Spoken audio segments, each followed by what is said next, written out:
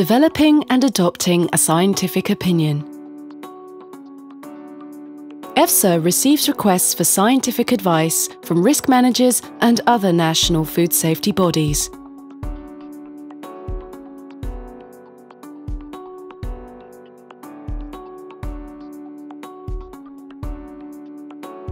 EFSA may also undertake work on its own initiative, known as self-tasking.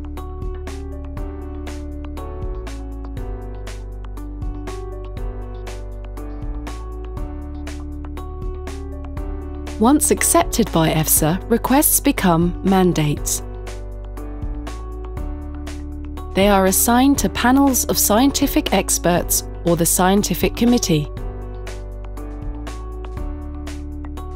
When necessary, EFSA sets up a working group of relevant experts to do the detailed scientific work for the risk assessment. The working group reviews all relevant available information from scientific literature, as well as information provided by member states, industry, and other stakeholders.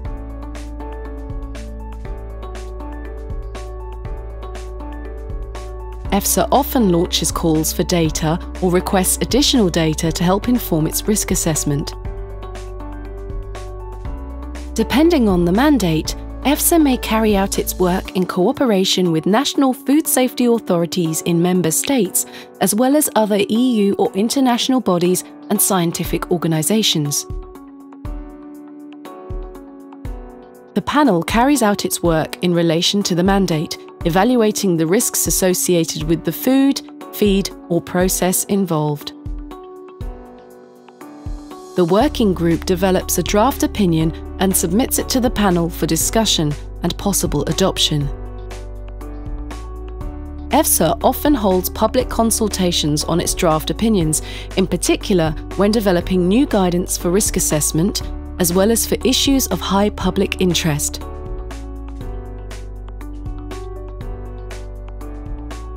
Following public consultation, the scientific committee or panel reviews the feedback received and, where relevant, takes it into account in its final opinion. The scientific committee or panel adopts the opinion by consensus. Possible minority opinions are recorded. EFSA sends the opinion to whoever made the original request, risk managers, other national food safety bodies.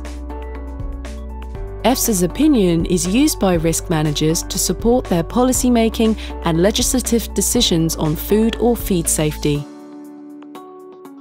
The opinion is published in the EFSA Journal, EFSA's open access online scientific journal. This is how EFSA helps protect consumers from food-related risks.